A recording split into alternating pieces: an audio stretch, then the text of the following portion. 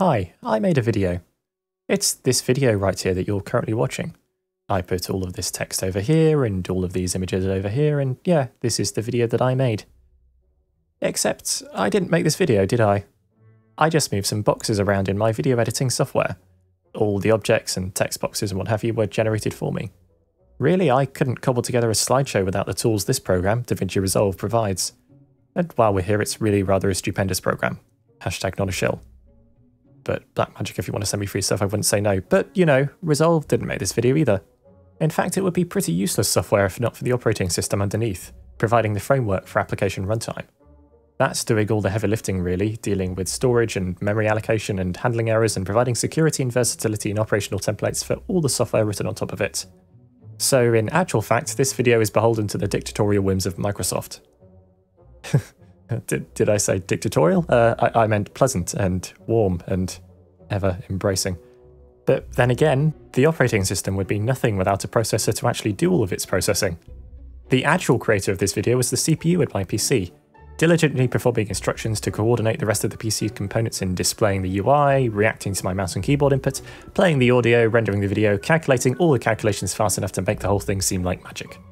It's not magic though, it's several decades worth of improvement on the initial CPU architecture design proposed by mathematician John von Neumann, which itself is indebted to developments in discrete mathematical logic in the 19th century, such as George Boole's Boolean algebra, which ultimately grew from the field of algebra perfected by Islamic scholars, based on ancient Greek mathematics rescued during the fall of Rome, itself a descendant of theories created by the Babylonians to understand this newfangled thing called counting that some guys probably invented to figure out how many bushels of wheat they were trading.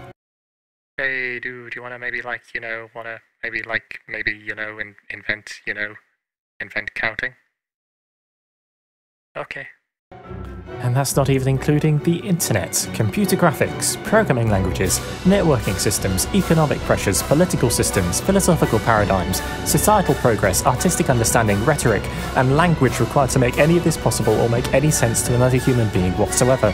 Everything ever done or created or thought about has brought into existence this mesmerizingly intertwined web of knowledge leading straight to the current moment in which you're watching this video that I and every other part of society played an instrumental role in creating.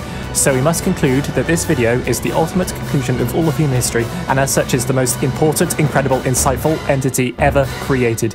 Ever. That's quite a responsibility I've got.